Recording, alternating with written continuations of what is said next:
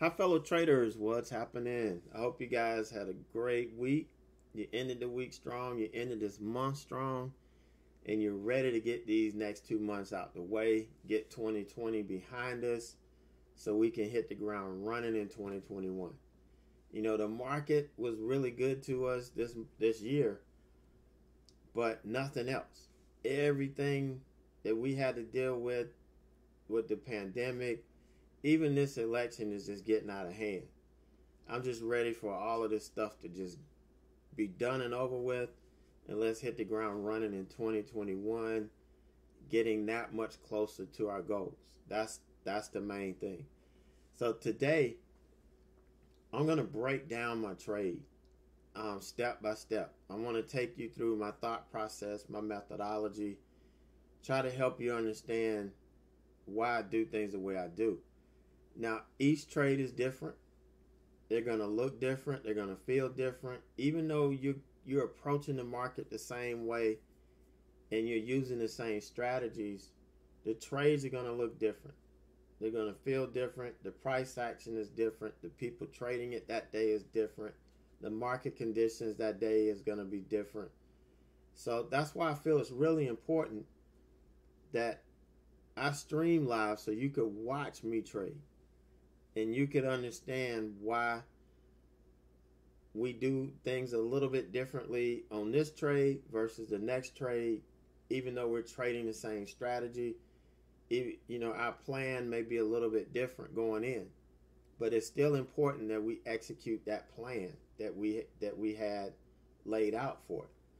You know, and it kind of goes to what I want to share with you today. You know, when you can't control what's happening, challenge yourself to control the way you respond to what's happening. That's how you seize control. That's how you can control an uncontrollable situation. Okay, the market is uncontrollable. We can't control what happens in the market. But what we can control is how to respond to what the market is doing. That's how we make our money. And the way we respond is through our execution. That's why execution is so very important. We cannot make any money without executing at a high level consistently. Now, we know even my cats made winning trade before. Anybody can make a winning trade, click a mouse and not even know what the hell you're doing. We're talking about consistent profits. We're talking about coming in every month green. That's what we're talking about. So we can seize control in the market through our execution. And that's why I say execution is worship. Why I put so much emphasis on execution. Because that's our controlled response to the uncontrollable market that we're trying to make money in. So think about that. I want you to really think about this weekend and understand why it's so important that we execute.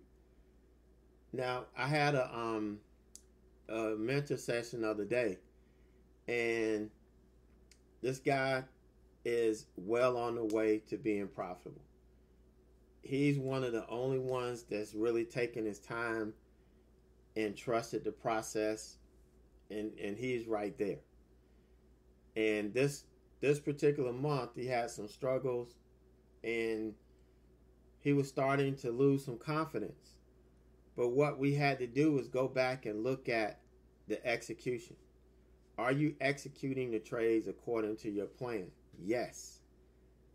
Then what's the problem?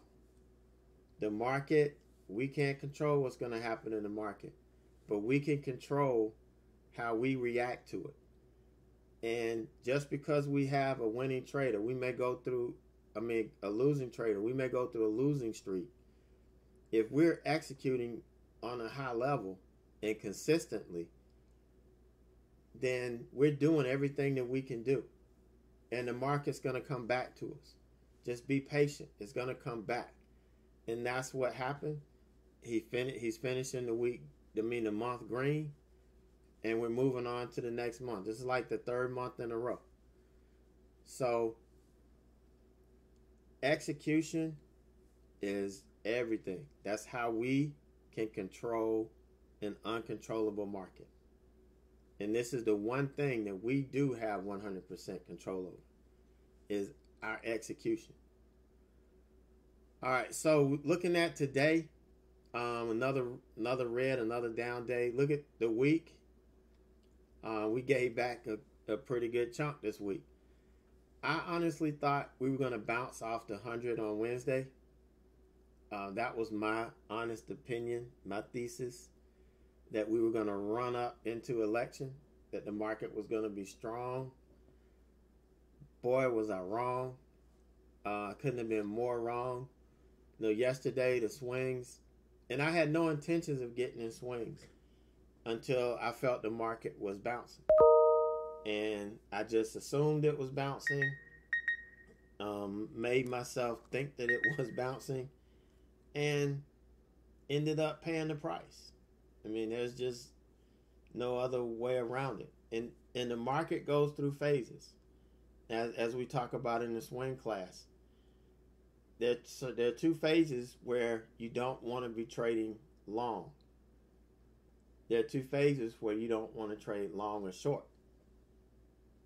So we just have to identify what phase the market is in. And it was in a phase that we should not be taking long swing trades. But I jumped the gun, got PTO in yesterday, and that blew up in one day.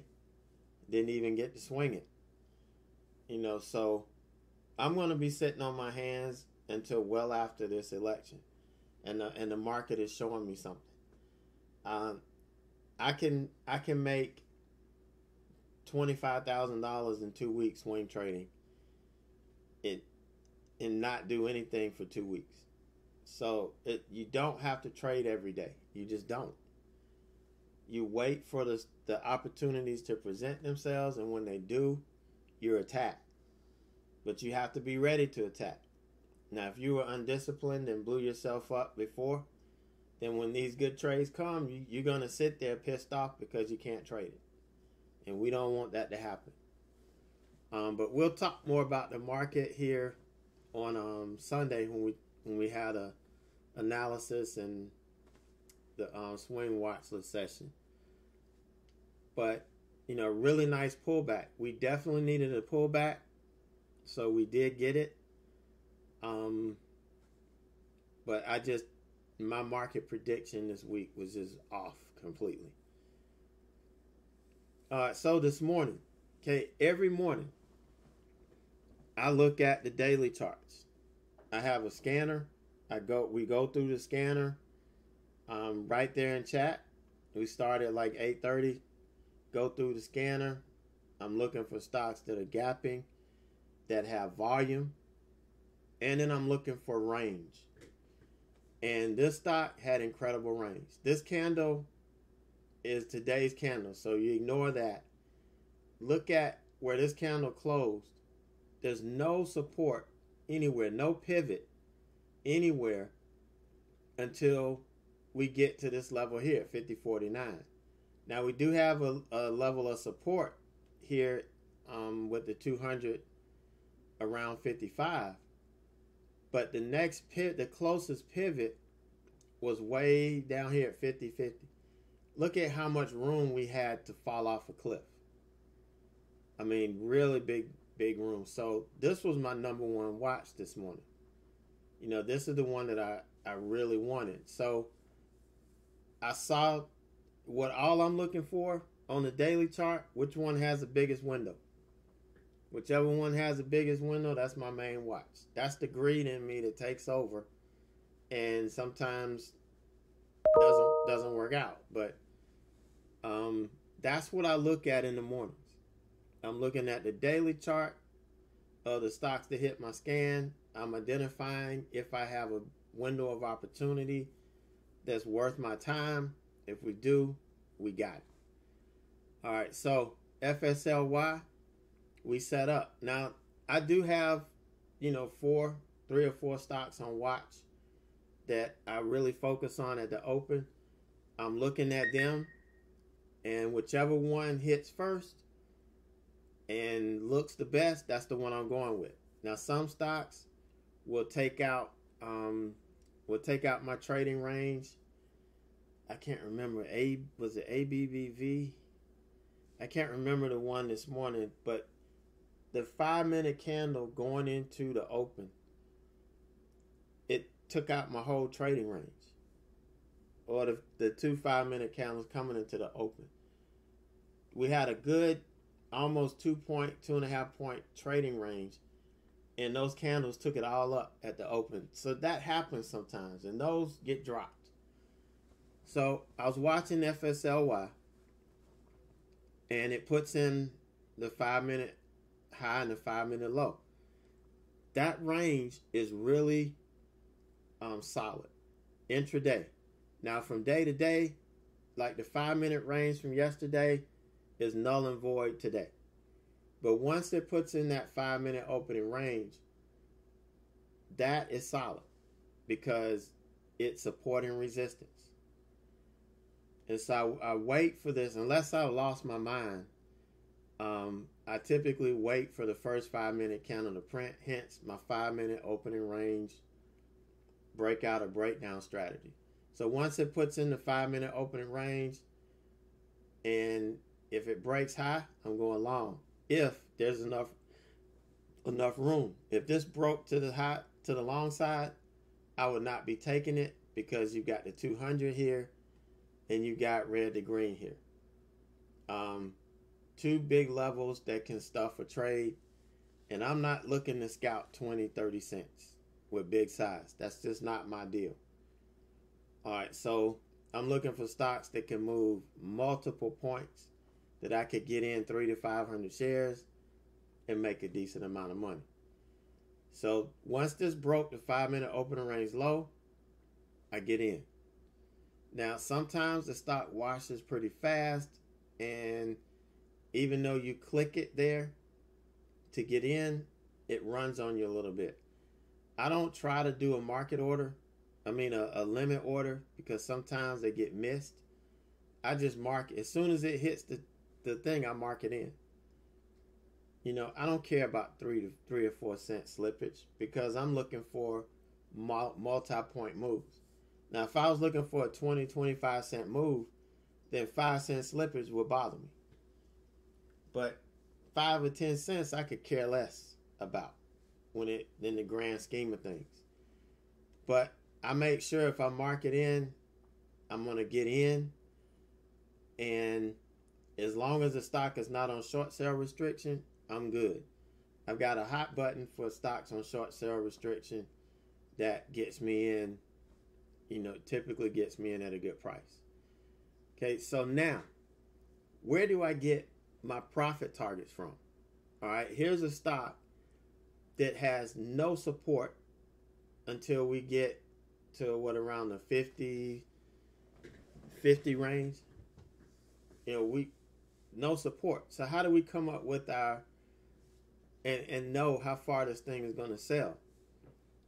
Well, you guys know I use the hourly chart, and I'm trying to find it here.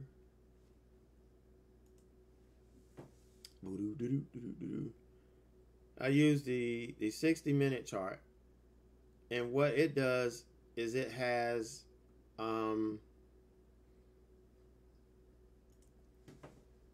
all of these it's got a lot of studies on it. All right, but what it does is it tells me if I have some clear windows of opportunity to trade. So in here, I'm looking through these linear regression lines, and typically they trade from linear regression line to the linear regression line, and I can kind of plan my trade that way.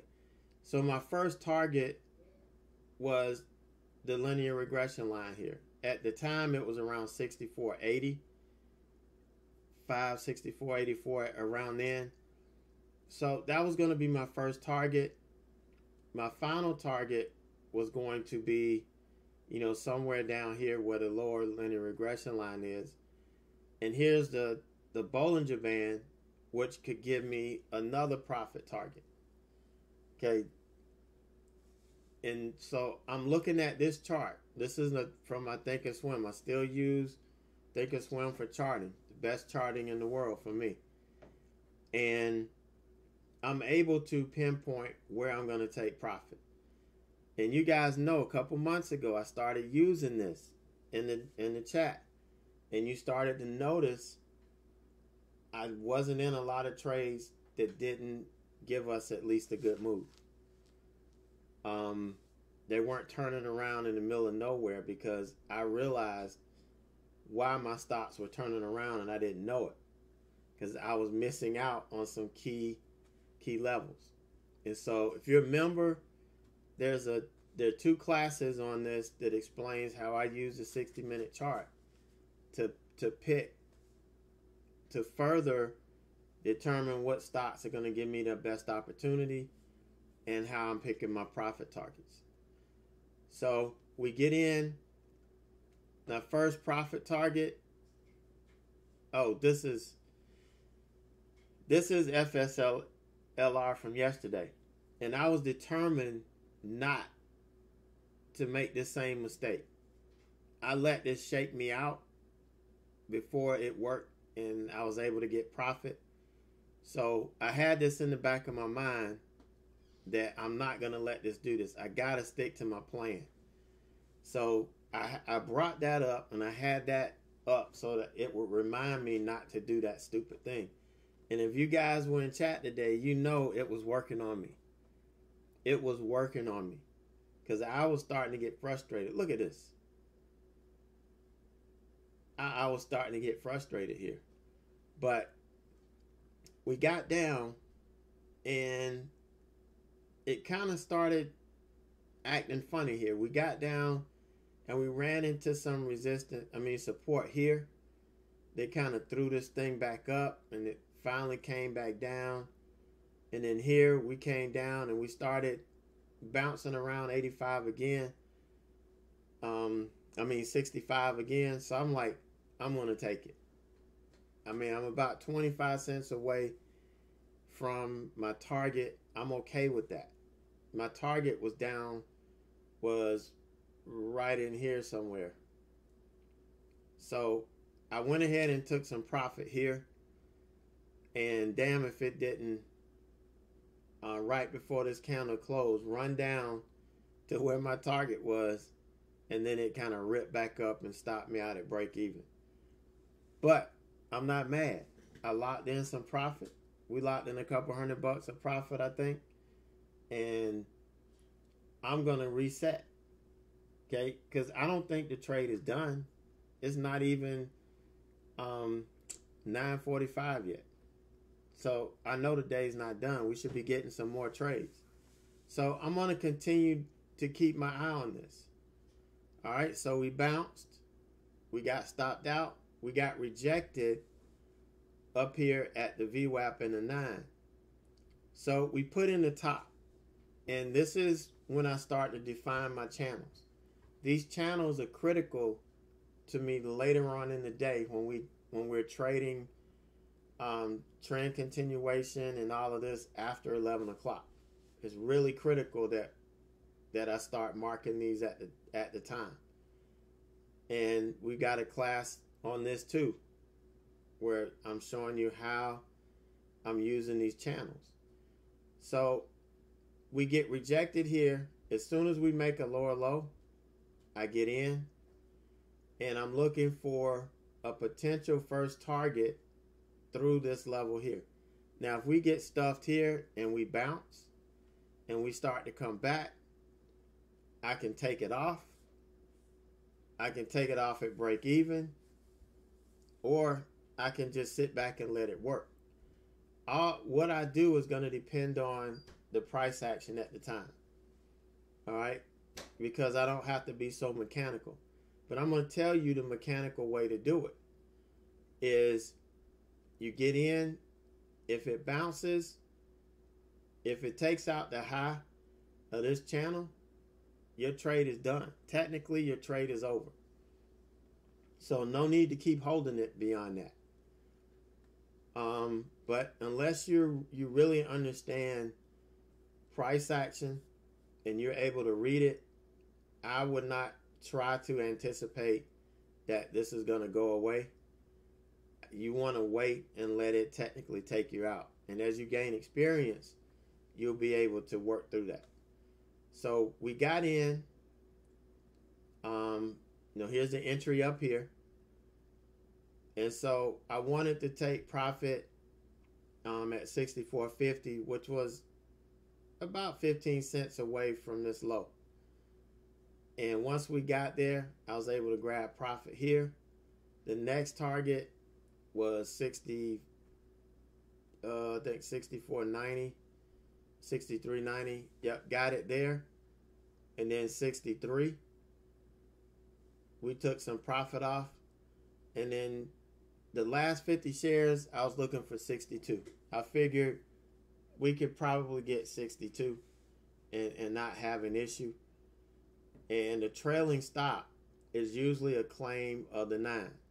Once you get through multiple covers, I'm going to use the 9 as my guide unless the 20 and the 9 are right on top of each other. And then I'll use the 20. But in this case, we bounced. I thought we may be coming back and getting another run at this, but it didn't. And so I took it off. All right, we were coming up. Look at the 9 moving average. You see how we were screaming down and then it started to flatten out?